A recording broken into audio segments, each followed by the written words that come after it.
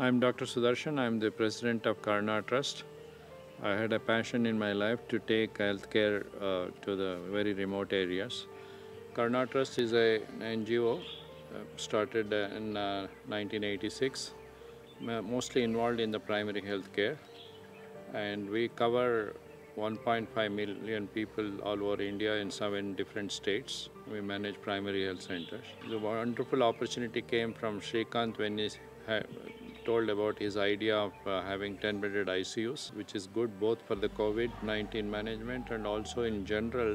10-bedded ICUs are very essential for all emergencies in the rural areas. We first conceived it at the district hospital, then we found that in place like Karnataka, we need to do it at even taluka level also.